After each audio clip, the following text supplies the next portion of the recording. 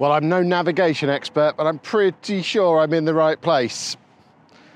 Let's go watch a Burton match, shall we? And I've got to say, it's quite the snazzy setup here. There's all this on-site parking, which I've had absolutely no problem getting in, £5. There's kids' pitches over there. I guess this is the family zone. It says this kicks off 90 minutes before every home game. It's about 85 minutes before the home game, and there's not many people here yet, but the stadium is there. There is the sign.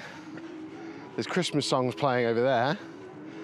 I guess we go and try and find the club shop, which looks like, according to this signpost, is over here. Well, I've had a wander around the front of the ground. It looks like the club shop is there, so we'll go and have a little nose in the club shop in a second. But actual Santa Claus is over there. I tell you what, this place looks proper snazzy. This is a lovely little setup, lovely little ground. It looks all shiny and modern and fancy.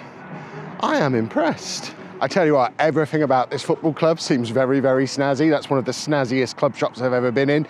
I always feel a little bit weird filming in them when I'm the only person in there, so I took a couple of covert shots on my phone that I'll show you now, but there's so much cool stuff. I almost bought a yellow and black wig, but just managed to stop myself. Did pick myself up a scarf, £13 for a scarf, and also match day programme in the club shop as well. Very, it's just all so shiny. It's like they've never had a football match here before. Everything is so shiny and new looking. This ground is getting on for 20 years old, isn't it? How is it so clean and untouched by football fans? It can't be like this inside as well, surely. I'm baffled. Well, I am in. I eventually found my way up some stairs downstairs through these tunnel systems, which bring me out to see the pitch from up here, which is a very snazzy view. We are well before kickoff, so there's hardly anybody here, but we do get a nice view of the pitch, and of course we get to hear all of the music playing as well, which is lovely. That means I probably can't use this clip. There aren't many football matches over the year that I've been to and felt so conscious about filming at them. There's probably, the stewards are outnumbering the fans here at the moment. Just under an hour before kickoff, and every single one of them is looking at me every time I get the camera out. I've not been told not to film, but at the same time I don't have permission to be here filming either, so I'm fully expecting at any point to get a tap on the shoulder, which is why I've come and sat in this corner of the terrace so no one can get behind me and tap me on the shoulder. So I'm going to quietly read my programme, try and keep myself to myself. We do have a nice little view of the stadium here. It's a lovely little stadium, terracing on three sides. Nice little seated area over that side. Like I say, it's all so clean and polished, and nice parking. It's not as if it's out of town. There is a main road just behind that stand at that end, or that terrace at that end, which I think is the away end. So it's kind of central, but I think it was built on land that was donated to them by the Pirelli tyre factory, which is literally next door. We're on the grounds of the factory, and I think they just donated a chunk of land in exchange for naming rights. I think. I looked that up on Wikipedia, and because of that, they've got quite a lot of space, and obviously they have the St George's Park stuff just out of town that they train on as well. So lovely facilities, both in terms of the ground and the training setup. This could be a long-term club for us in non-league to legend. So the players have just come out for their warm-up. Looking at the programme, it does look like there are a few familiar names in this team as well. Obviously, we've made the move to Burton quite early on in non-league to legend, so there's a good half of this squad probably who are still there at the team we're managing. So particularly keeping an eye out for Joe Powell and Cole Stockton, who've been important players for me so far, but there's quite a few familiar names out there. We're officially doing some scouting today. I'm monitoring the warm-up, make sure they're doing it properly. All seems to be in order so far. And meanwhile, yes, I am still very much hiding in the corner, working out at what point I can put my hat on, because it is cold. But once the hat goes on, it has to stay on because it will ruin my beautiful, luscious hair. I think this is the loudest PA system in the history of not just football, sports and PA systems. It is so loud. Less than half an hour until kickoff now. It's not exactly heaving in here, I've had a little look, and I think you're looking at about an average attendance of about 3,000 people this season. So I don't know if it's going to get much fuller than this. It is cold though. The hat is on. Right, I'm going to need somebody to explain to me why the away fans have been roped off into the middle of that terrace at the end there. Don't know if the camera's picking it up, but either side of where they're all huddled together, there are ropes. They're being ushered together behind the goal. Why? I don't think I've ever seen that happen before, and I'm very intrigued. This is the Burton Stadium, and this is Sky League One. Please welcome Stevenage and your Burton Albion!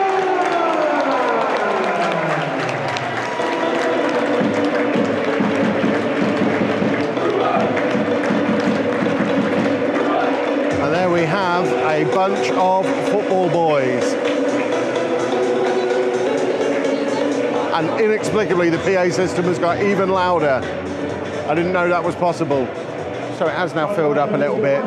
Here's your team news on here, just so you can see who's playing. Like I say, quite a few players on both teams who I recognise, both from playing for and against Posh and from being a non-league legend this year.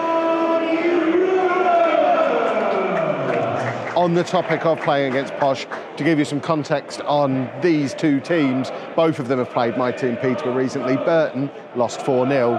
Stevenage nearly beat us. We were 2-0 down against them, but did manage to put it back to a 2-2 draw. Stevenage very much up there, pushing for the playoffs, pushing for promotion, but do play horrible Steve Evans football. And if I wasn't making this video, I would just boo him for the entire match, because I don't like that man. Burton trying not to get involved in a relegation battle. So this might be another cursed Kev Does match day vlog performance, but fingers crossed we can see a Burton win. One other thing worth mentioning, of course, now we are in the Football League, really can't be filming the pitch, so don't expect there to be any pitch footage other than, there you go, we're underway. Hopefully the EFL don't sue me for that bit. Well, we are only 6 minutes in, Burton have got a penalty. So we could be about to celebrate a goal, boys and girls. It's Powell to step up to take it as well, one of my boys from non-league to legend. In front of the Stevenage fans as well. Go on. The penalty was saved, the rebound is converted. We got the big yeah from the Stevenage fans and then a bigger yeah from in here. 1-0 Burton. It's a terrible penalty. He did the little jump up, skip thing that nobody should be doing that. Did they not learn from Bruno Fernandes the other day? You don't take a penalty like that anymore. He did, it was saved, but it is now 1-0 to Burton, and they're making a lot of noise behind that goal now. Steve Evans just got booked. That was better than the goal. Oh, what a time to be alive. If I get to see that man get sent off today, I will be over the moon. He's still arguing over there. Get him gone. Goodness me. So we're about halfway through the first half. Stevenage just doing what Stevenage do, basically lumping it forward, trying to get it out to their two quick wingers or their big lumps in the middle, and then lump the ball into the area, and it's pretty much constant bombardment. Feels like there's probably going to be a breakthrough coming from them soon. Burton haven't really offered anything going forward other than winning the penalty, but they are still winning. But it does feel like there's a Stevenage goal on the way. I'm not particularly enjoying the way Stevenage play because I don't really rate this way of playing football, but it does seem to be very effective, and they're on the attack again now. Ball comes across the penalty area. Keeper pushed it into the path of one of the Stevenage strikers, and he's just skied it over the crossbar, but it does feel like there's an equaliser coming. We're about 5 minutes before half-time. There's just been an absolute goal-mouth scramble off the back of a corner. I'm like 70% sure the ball just crossed the line for a Stevenage goal, but it wasn't given, and no one else seemed to appeal for it, so clearly my eyes don't work properly. I'll be interested in seeing a replay of that one, though. Remains 1-0 to Burton. Really, really feels like there's a goal coming there, especially from these set pieces. They are just causing chaos. And there is the equaliser, right on the stroke of half-time. It felt offside to me. Again, would be interested in seeing the replay. To be fair, I think it probably evened things out for the goal they should have had 5 minutes ago, but you can't say it's not been coming. They have been doing all of the attacking for most of that first half. The Stevenage defensive line has been 5 yards into this half, and Burton just haven't really offered anything at all going forward. They very much scored that early goal and then sat back and tried to see it out for 85 minutes, and that's never going to work. It's 1-1. It's very nearly half-time. Burton are going to have to do something different in the second half. And that is half-time. And obviously those Stevenage fans at that end of the pitch are pretty happy to have grabbed that equaliser just before the break. Now we need to go and play the game of I wonder if they accept card at the coffee and pie place. Well, despite only being a little bit down the road from Tamworth, where they failed the coffee and a Twix test and gave me accidental chips, here we have coffee and a Twix, only £3.80. Weirdly, there was 2 refreshment stands down there, one with a massive queue and one with nobody at all. I went down to the one with nobody and asked if it was open. It was like, yeah, no idea. Go a bit further along. That's my top tip as officially a local now, because they can understand me. But it's fancy coffee as well.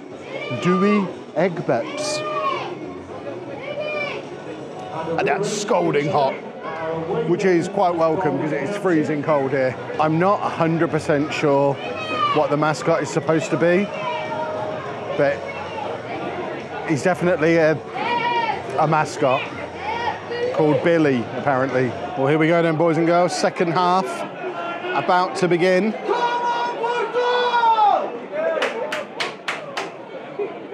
That guy's really looking forward to it.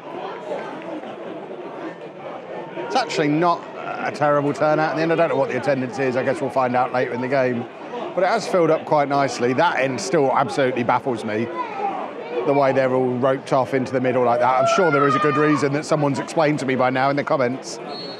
And there we have second half underway. Well, 5 minutes into the second half, just been an absolute goalmouth scramble. Stevenage on the attack at that far end. It's scrambled off the line, but has then resulted in a penalty, clear foul, as it was trying to be scrambled back in again.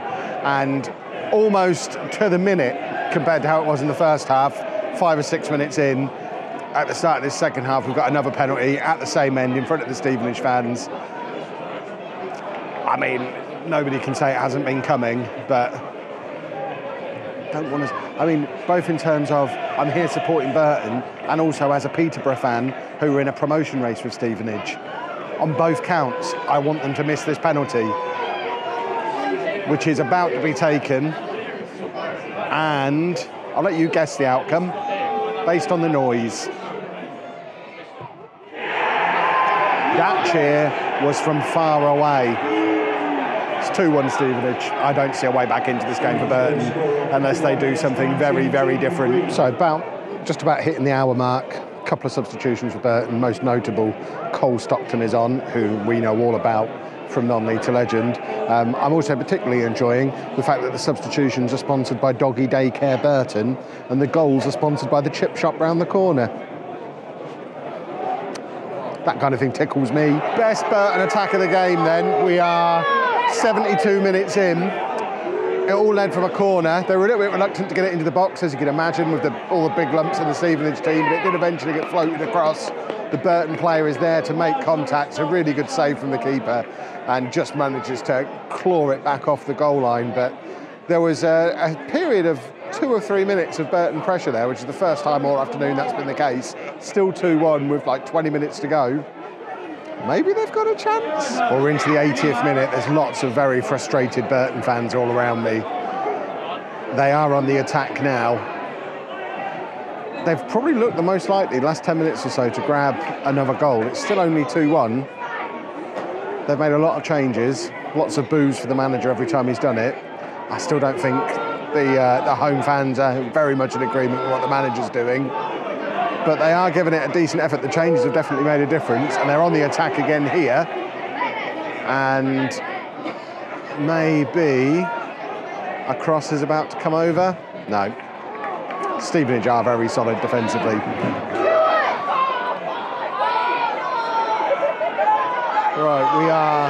82nd minute. There was a corner. They've been really reluctant to just get the ball in the penalty area because they're dominated in the air by the Stevenage defenders every time they do. But this one might actually be it and delivered into the middle. It is. The keeper's dropped it as well. It might be coming. Well, we're now 2 minutes into 6 minutes of time added on. It doesn't look like it is coming. Still 2-1. It's a Stevenage free kick at the moment at the other end.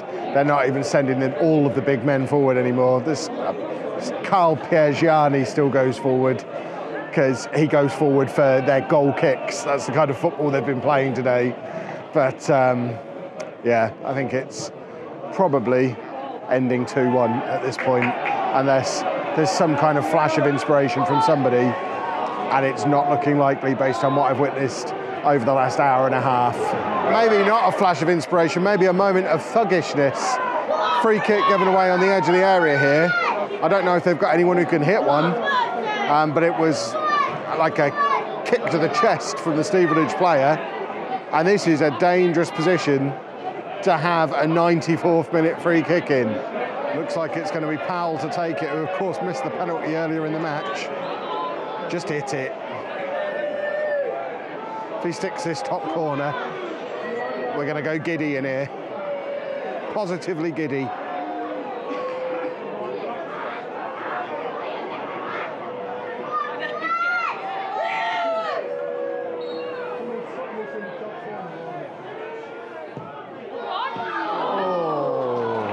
I think that's probably, okay, maybe not last chance of the game, because there is a corner here. They've taken it short again, which seems insane.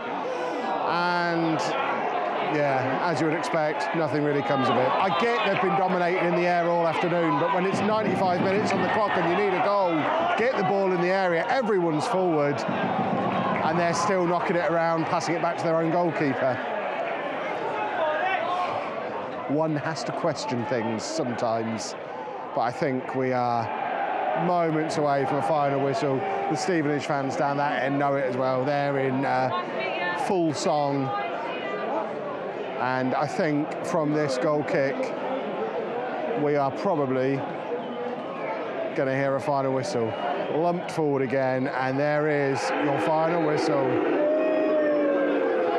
And as you can hear, the Burton fans not very amused with what they've just seen. Well, the curse of Kev continues. One of these days, I will come and do a match day vlog and witness a victory. I don't remember the last time it happened though, but I think that is my final match day vlog of the year, unless something really crazy happens in non-league to legend now. What a year it's been. We've done Barcelona, we've done Juventus, we even went to Wales, although that might have been back in 2022. Thank you very much for the support on the matchday vlogs, as well as the non-league to legend, all the football manager stuff as well. Non-league to legend will be back tomorrow. If you've enjoyed this video, leave a thumbs up on it for me. Subscribe to the channel to see where I end up next on this matchday vlogging journey. And thank you very much for watching.